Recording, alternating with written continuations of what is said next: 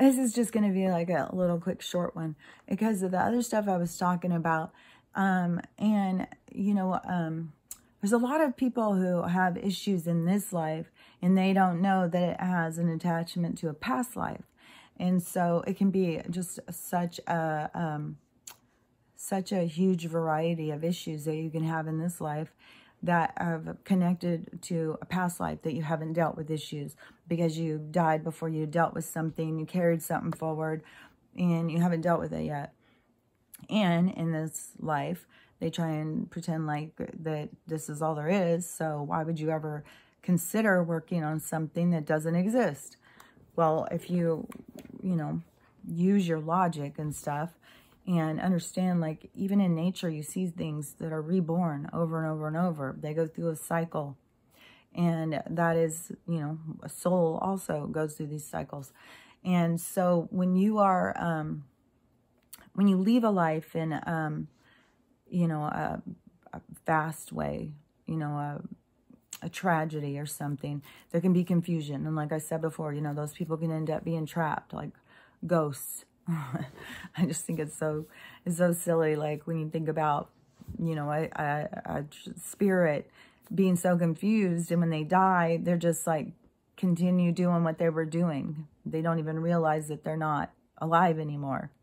And the people get so scared of them, and it's like it's sad. I don't know why you would be scared of a spirit that is just trapped and is, you know, so caught up in, you know, the matrix of what they were doing or whatever.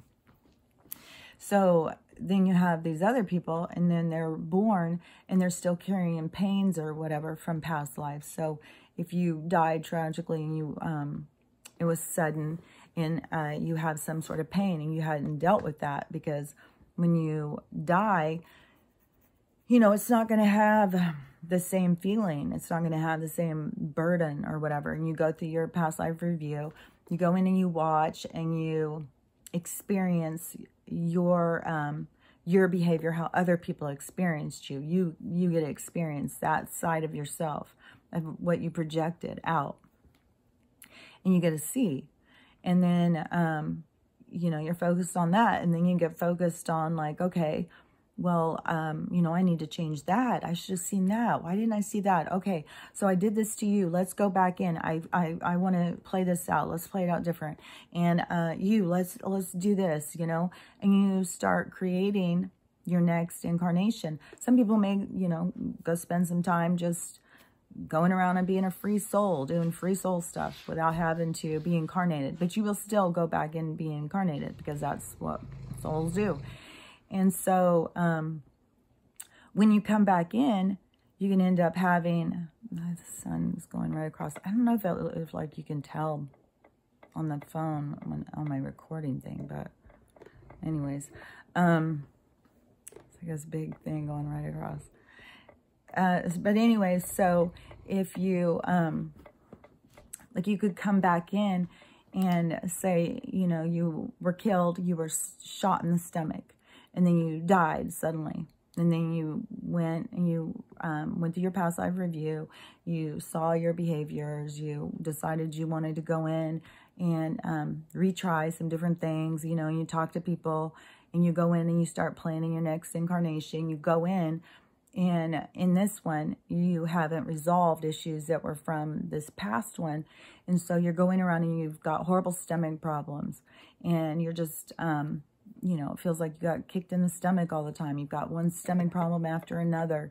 And then you go in and you see, you do a past life regression, and you go in and you see like, you see it played out. You see what happened. You see what led up to the shooting. You see everything that happened, and reliving it and going through the experience, then it heals it. And then, you know, people walk away with a new understanding of life, but also wounds that are healed that that they thought were current problems, but they were really just problems from a past life.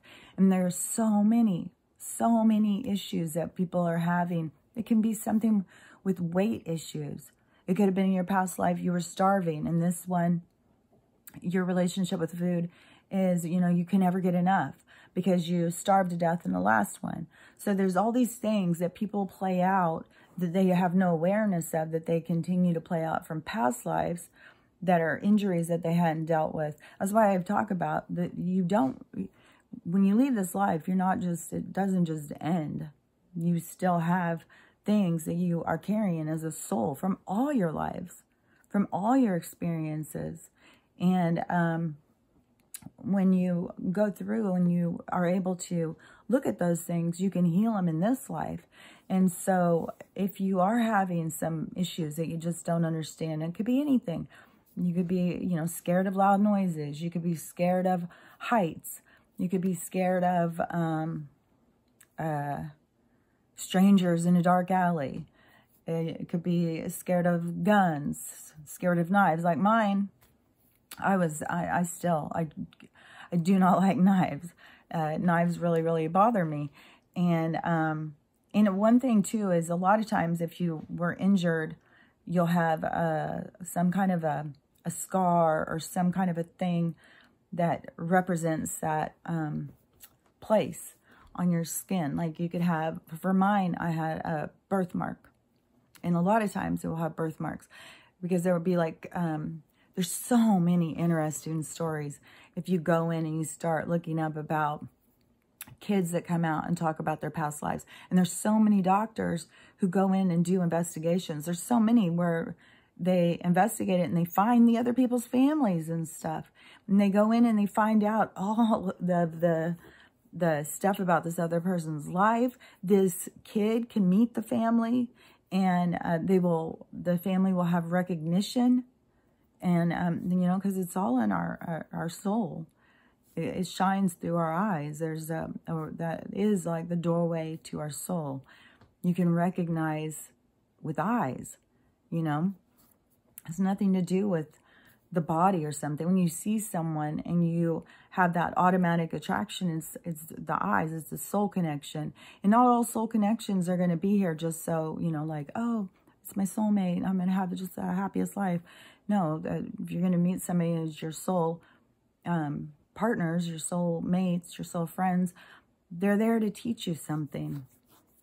And so you know, it can be a very hard relationship. It can be difficult and painful. But there was one that I had seen about, it was one that was a kid. And they did the research and stuff. They found his family and how he had gotten killed. But he had this giant, I think like a strawberry, it was like a giant birthmark going across his head. And his, I think when he was a baby, it showed it went back across his little bald head and went across his face like that. So then when they went and they did the research and found out, you know, who he was and stuff, that it was something, if he was shot in the head or something. It was a traumatic thing that happened to his head, right in the place where this guy had this birthmark.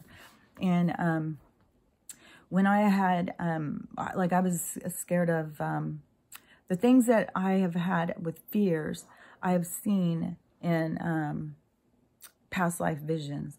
And so this one, I had gone to a psychic, and it was kind of like, I don't know, it was popular back in the 70s or something.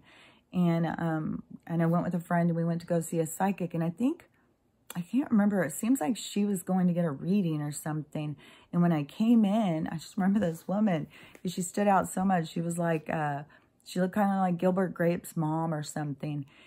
That's how I picture her now. I remember she was big. She may not have been that big, but I remember she was like this very large presence. And when I went in with my friend, she just right away started talking to me, and she started telling me about my past life. And, you know, she had this whole vision of this, you know, I was a gypsy, I was a criminal, I was super beautiful, and I used my looks to fuck people over. And I was a jewelry smuggler. I was involved with criminals and smuggling. And I was on the boat, and there was some sort of an argument with one of the other criminals, and they killed me, and they stabbed me, and they threw me over the boat.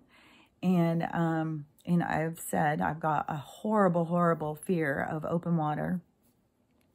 And I have a horrible fear of knives. And when she had told me that, it just felt like, I felt like I just knew it. But she also didn't know that I had birthmarks on my stomach, which made total sense of being stabbed. There was a small one where it looked like, you know, kind of, but then there was a deeper one. And I've had so many stomach problems. So it didn't just heal it, because I also believe, like, I mean, it didn't just heal my stomach. It could have healed some stuff. But I continue to have major stomach problems when I was a kid. But when you, like trying to heal certain things, like my stomach, you know, and then with the medicine, when they put me on all the medicine and it just went directly in and attacked my stomach. Like, my stomach is a weak thing. There's probably more past lives that there was issues with my stomach. And, you know, if we get into that kind of world where it is about healing past lives and going in and being hypnotized and re-experiencing it so you can look at it in a different way, it's very healing. And, you know, eventually then maybe I could, but we have all of these toxins. Like lately, my fingers, I cannot, my fingers are so stiff. I can't really even bend them. It's weird. And they feel kind of like swollen. And I know that is toxins, and it's causing inflammation and stuff, and it's painful. And I know that these toxins that they put into these chemicals and stuff, that they attack our bodies. And mine definitely, as soon as, you know, I feel like there's any kind of toxins, I can always tell, because my stomach will just get totally jacked up. And like, I'll just start going to the bathroom water. My stomach will just start hurting. I'll just feel like sick and nauseous. It's very uncomfortable. And, you know, and I have gone in and gotten past life regressions. And one of the ones, two of the other ones I'd seen, one of the ones I had seen, I was a little kid, and it was that repetitive dream I would have all the time. I was terrified to go to bed at night. And it was me, I was a black person, and I was a skinny guy, and I lived in like a jungle. It wasn't like a deserty jungle. It was like trees, and in the house I had was like a kind of like a not a hatch house or something, but it was like, it wasn't like, you know, like how we have houses now. It was different. It was more of a jungle house. And this large cat stalked me, and I know it killed me. And it played over and over every night when I would go to bed. It was just horrible. And then it would play out in different ways. And it was constantly this invasion into my space and the danger, and not being able to get away. And I have a horrible, horrible fear of large animals that eat people. Like, I'm terrified of sharks, and I'm terrified of mountain lions and stuff. And mountain lions don't even go around killing that many people. But I think in this one, it was more of a female tiger, or female lion. It was a really, really big cat. And it was definitely in the jungle. So, and then when I went and did the past life regression, the ones that I got shown, it had to do with, one of them, it showed me about, was being hung. And there was somebody else there, and they were, it just, it felt like there was some sort of a lie, some sort of a conspiracy, some sort of a thing where I was being punished for something I didn't do. And, you know, you think about how that would carry on into another life. And definitely as a child, I was constantly suspicious of everything. I thought everything was a conspiracy. I didn't trust, like as a child, I didn't trust the government. I didn't trust what they told me about religion. I didn't trust what they told me about the globe. I didn't trust anything that they would tell me. I thought everything was a conspiracy. I thought everyone's out to get you. And then the other one, And this one is the one that I feel like has some sort of significance to the life that I'm in right now.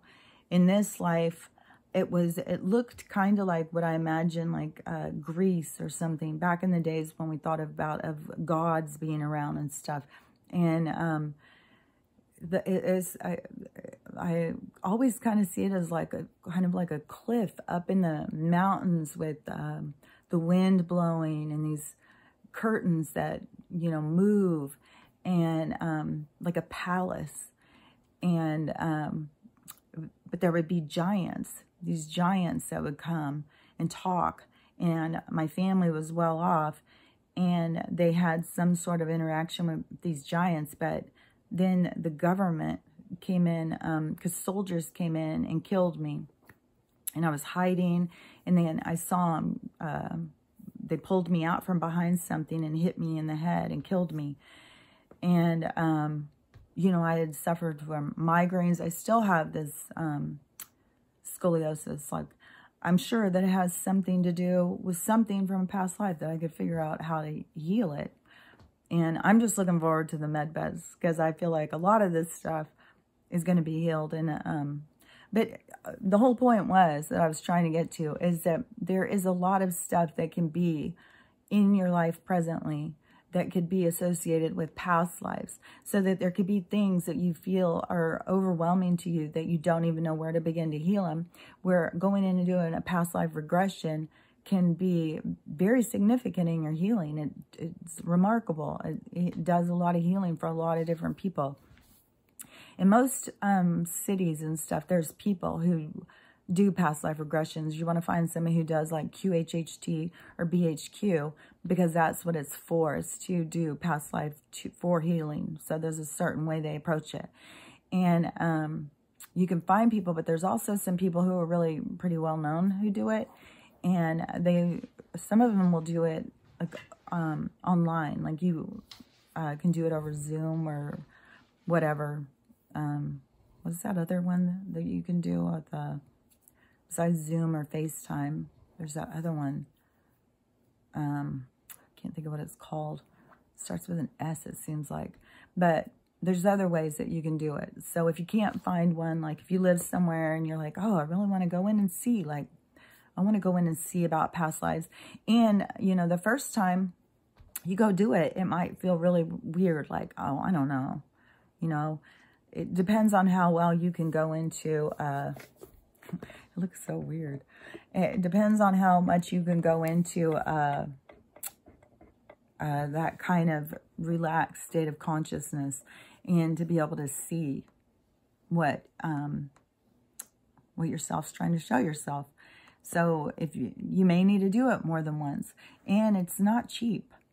It's not cheap at all. And there's also, you know, there's recordings and stuff. Like if you go in and you do a meditation on a past life, that doesn't mean you're going to get stuck there or something. Like you could go in and do a meditation tape that takes you into a past life, and, you know, tell your guides, tell yourself, you know, that you want to see something, you want to heal, blah, blah, blah. You want to have a deeper understanding of it or whatever. And then you do that meditation, things will be shown to you. You will have an experience. And, you know, I don't know if it'll be an experience you wanted to have, but you won't get stuck there. You won't be stuck like, you know, trapped in this other reality or something. And so anyways, you know, it is a good time to, there's so many practitioners out there. And this is a good time to focus on those healing of all of the different aspects of self. And, you know, it could be that that is a very, you know, it's like a rock in your shoe, something that happened in a past life. And it could just propel you into so much healing just by dealing with that. So, yeah, if you can't afford it, there's different people who have got meditations online. But the people who do it, you know, who are individual, like you're doing it with that person, that will be a lot more productive, I would say. So try maybe a first one with the recordings and see, you know, how well can you go into hypnosis? How well can you relax? and see what you can see. And then see like, oh, well, is it worth it? Do I really want to go pay, you know, a couple $100s for somebody? And it's, when you go do those past life regressions, it's like a 4, 5, 6 hour session. It's a long session that you go into. So, and you spend time talking with the person about the different issues so they know like what to talk to you about and help you to heal. So they're very productive. So that's all I wanted to say is like, if you, hopefully people are going in and listening and trying to get the idea that reincarnation is our real life. And, you know, that there is healing that can be done with, you know, looking at your old past lives. So, you know, that's all I can say. I don't know what else to say about it. So anyways, you know, look into it, and it can be very significant in your healing. So I'll talk to you later. Bye.